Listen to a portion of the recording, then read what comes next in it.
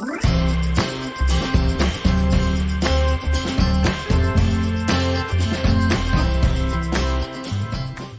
I'm Chris. And I'm Cynthia.